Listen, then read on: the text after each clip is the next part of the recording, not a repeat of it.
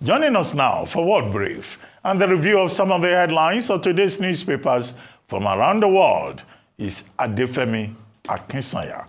Good morning, Adefemi. Good morning. Good morning, Dr. Rubin. Good morning, Ayo. Good morning. Good morning, Rufai. Good morning. Yeah. Let us talk about what is happening around the world. In yet another escalation of the crisis in the Middle East, Iran's Islamic Revolutionary Guard says it has launched tens of missiles at Israel. The Israeli Defense Forces say the number of ballistic missiles towards Israel is actually closer to 200. Now, sirens had been going on and off across Israel as the IDF launched intercepted missiles to bring those rockets down. Israel also says that it has suspended landings and takeoffs at its main international airport. Iran has also warned Israel that it will be targeted again if Israel retaliates. Now, you may remember that Iran struck Israel in April, and that was in retaliation for an attack by Israel on the Iranian embassy in Damascus, back in Syria. Now, back then, Iran gave far more notice of its strikes, being that they were more so a response to the Damascus bombing, but not sent to cause too much damage. It's unclear at this stage how many missiles are getting through into Israel and what response could be drawn from Tel Aviv. But we do know that Israel has already said that Iran will pay for its actions, and its biggest backer, the United States, amid fears of a full-scale war between the two foes, has also established its support behind Israel, as we can all expect. We'll come to you all for comments, but let's move on now to the vice presidential debate between Senator J.D. Vance of Ohio and Minnesota Governor Tim Walz. Now, both relative newcomers to the national political spotlight, but they faced off overnight in the only scheduled vice presidential debate before the November election. Now, the pair tackled a host of issues, including Iran strikes against Israel, which was actually the first topic of debate. They were asked if they would support a preemptive strike against Iran. Let's take a listen to their answers. What's fundamental here is that steady leadership is going to matter. It's clear, and the world saw it on that debate stage a few weeks ago. A nearly 80-year-old Donald Trump talking about crowd sizes is not what we need in this moment. But it's not just that. It's those that were closest to Donald Trump that understand how dangerous he is when the world is this dangerous. His chief of staff, John Kelly, said that he was the most flawed human being he'd ever met. And both of his secretaries of defense and his national security advisors said he should be nowhere near the White House. We have to remember that as much as Governor Walz just accused Donald Trump of being an agent of chaos, Donald Trump actually delivered stability in the world, and he did it by establishing effective deterrence. People were afraid of stepping out of line. Iran, which launched this attack, has received over $100 billion in unfrozen assets thanks to the Kamala Harris administration. What do they use that money for? They use it to buy weapons that they're now launching against our allies, and God forbid, potentially launching against the United States as well. Well, I mean, very interesting comments between the both of them. It is important to note that Kamala Harris, not just yet anyway, does not have an administration.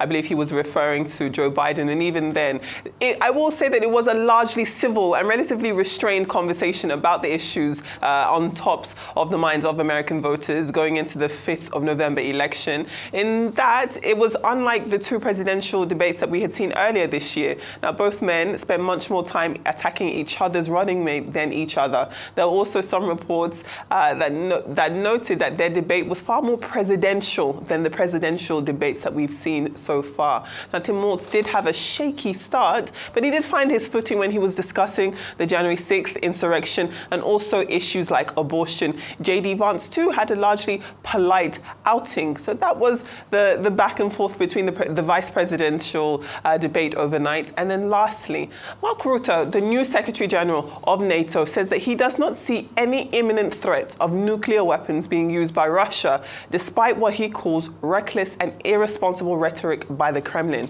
Just last week, President Vladimir Putin said Russia was considering changing its military doctrine to regard an attack from a non-nuclear state, such as Ukraine, that was backed by a nuclear-armed one to be a joint attack. Now, Putin's comments came as Ukraine sought approval to use long-range Western missiles against military sites in Russia.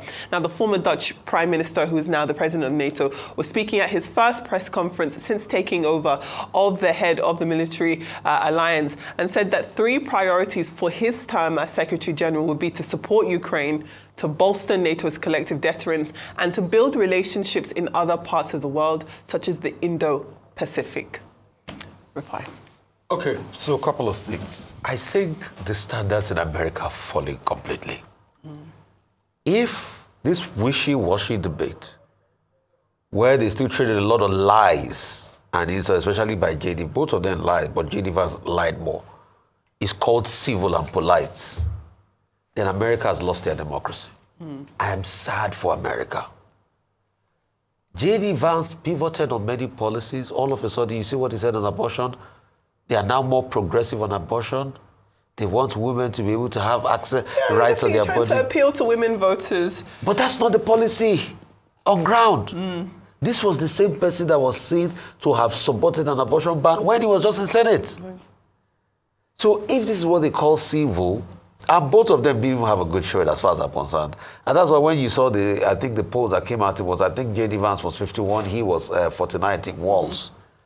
Walz too couldn't even respond when the issue of Tiananmen Square was brought in front of him that said, okay, you claimed you were in Tiananmen Square at this point in time. When you were in China when Tiananmen Square thing happened, and they had backdated that he was lying. So many lies back and forth. And they said they talked about the issue. I didn't even see any coherent policy position as regards the issue. Till today, Kamala, after even releasing the economic plan, we don't still know where we're going. As regards that, the economic plan even left me more confused. Apart from, okay, the tax waivers for families, 6,000 tax, 5,000 tax for families and everything, her plan too was going to increase the deficit. It's just that Trump's plan is going to increase the deficit more. So both of them, it just shows the standards are falling. I mean... So you weren't impressed at all by any of the candidates? I'm sorry, in general, this campaign, and I must have to say, it's been a trend since 2016 when Trump came on. This quality of candidates are falling. The last major quality candidate I've had in recent time in American election was probably Mitt Romney versus Obama, 2012. After the election cycle, it's been slippery slope. As regards Iran, they had to show that they too could put up a fight, but it didn't work in their favor. Out of the over 200 missiles, none of them hit the target. American defense system was strong, Israeli defense system was strong. Israel is going to attack them, but like I was saying recently, Iran does not even have the capacity to be able to get in. Probably what they will do is resort to guerrilla warfare. And the Israeli security service have more intelligence, so that's also going to be hard for them. So because they have the backing of America, it's going to be problematic for them. Israel is fighting on many fronts because they are having the backing of America. Right. Probably the people that can deal them a blow with their insurgent rockets will be the likes of the Hezbollah, maybe one of them or two of them, or the Houthi rebels that come in. Which are backed by Israel and which are backed by Iran as well. Largely what it will still be is the case of trying to explore that ceasefire option. But will Israel listen? I doubt, because Israel is having the momentum. And Netanyahu is fighting for his political career. So it's just a dicey situation. And that's why some concerns are being raised about the Third World War. It's in the offing, really. And with all the madness Putin is threatening and all of that, because Ukraine is getting some traction in that war, the world is at a very precipitous situation. It is sad that we're fighting wars, 3 different major wars, after a world pandemic. All right, well, some people it has been described actually as a significant escalation, even though, like you've mentioned, it wasn't very successful based on Israel's defense and also in alliance with their Western allies, not just the United States, the UK, Australia, a few of them also, helped in defending and shooting down those missiles. However, what has been said, it's almost as if Iran was baited. They took the bait, and now Israel has a position to now say they are going to retaliate, they are going to attack. So what Iran did, even though it didn't hit the target. So that's the conversation going on right now. The United Nations is coming in to say that,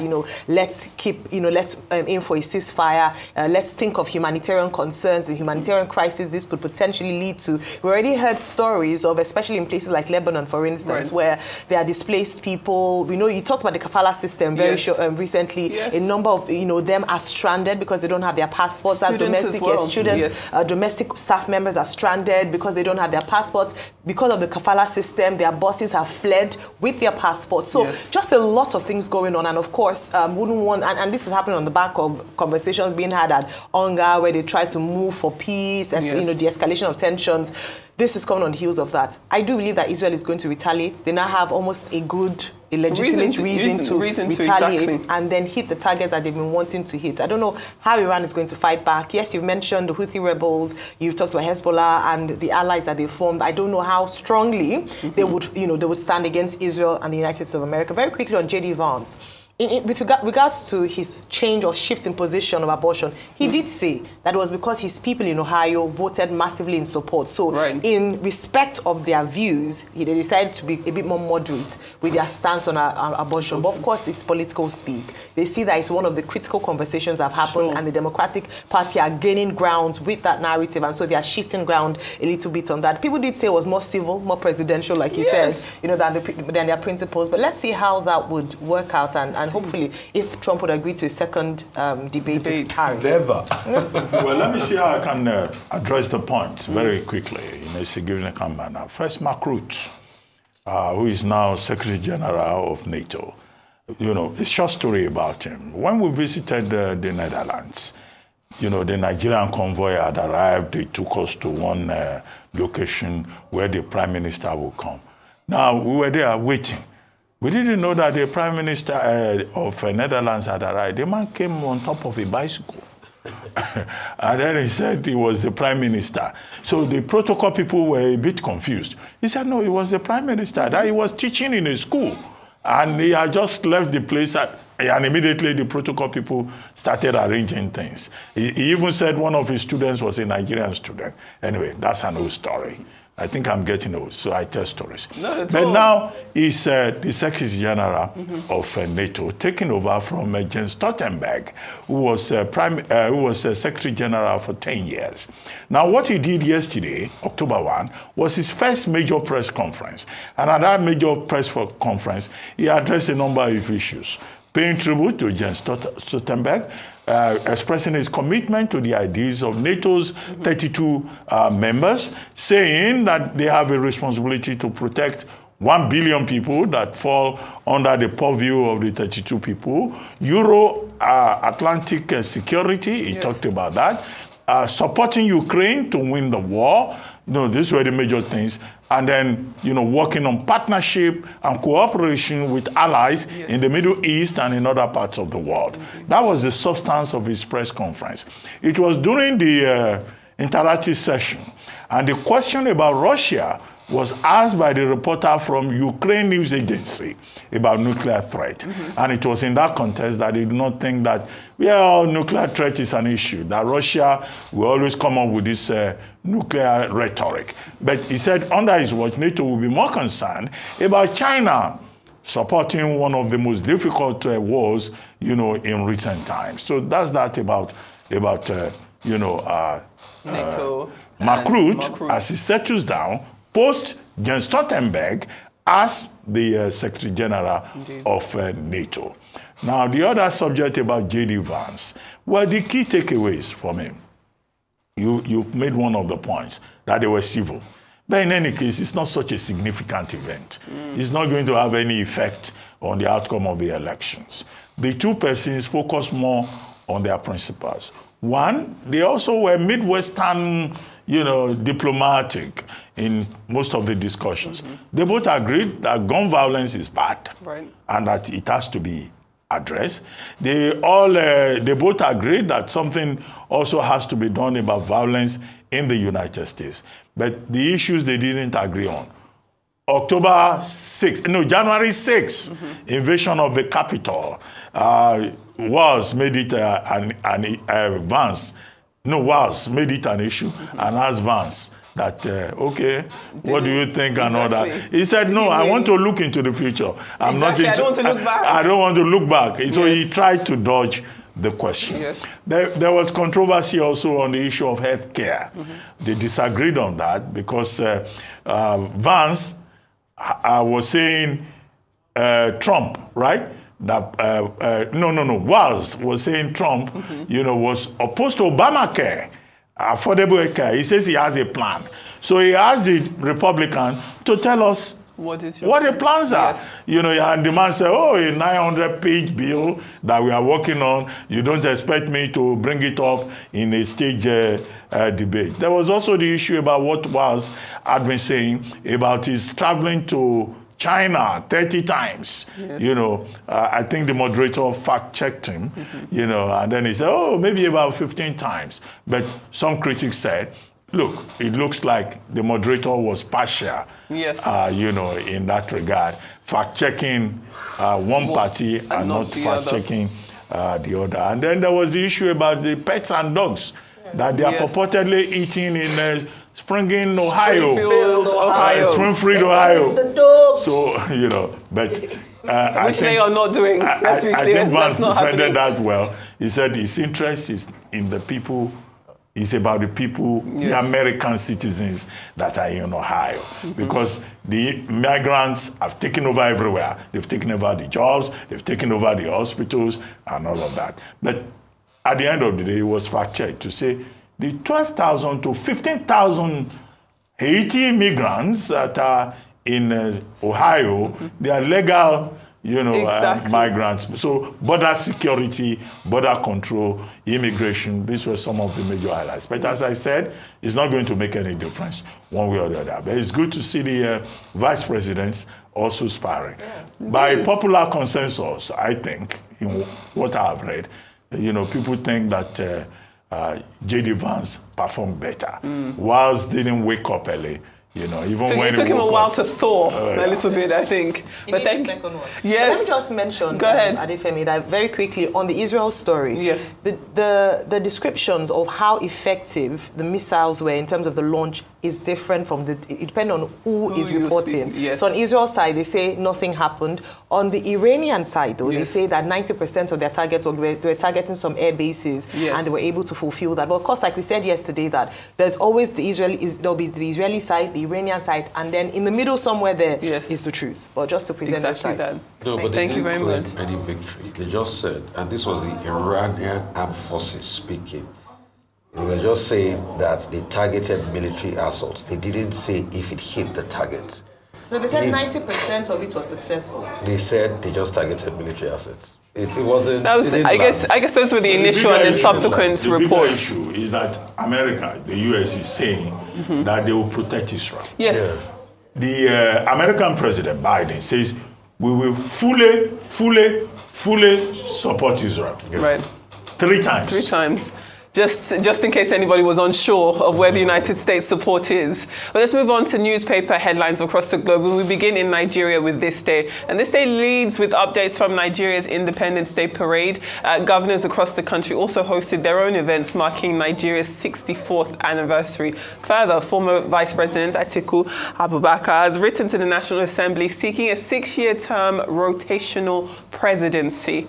Now, the New Telegraph at the top of today's edition is news there that fuel importations saw a 35% increase in September, taking fuel imports to a 6-month high. The article goes on to say that importers have flooded Nigerian port jetties with 165 million tons of PMS worth 140 billion naira.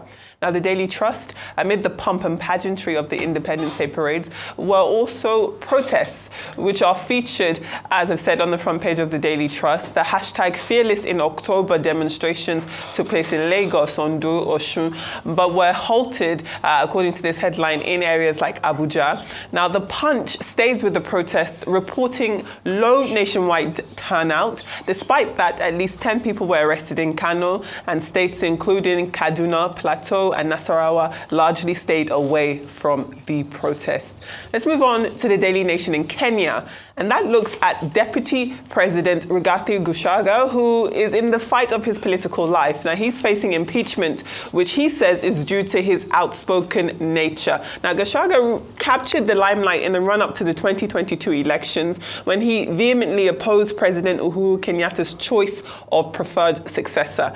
Kenyatta back then was campaigning heavily for former Prime Minister Raila Odinga, but Gachagua allied himself with William Ruto, Kenyatta's then deputy, who was angling for the presidency, if you remember.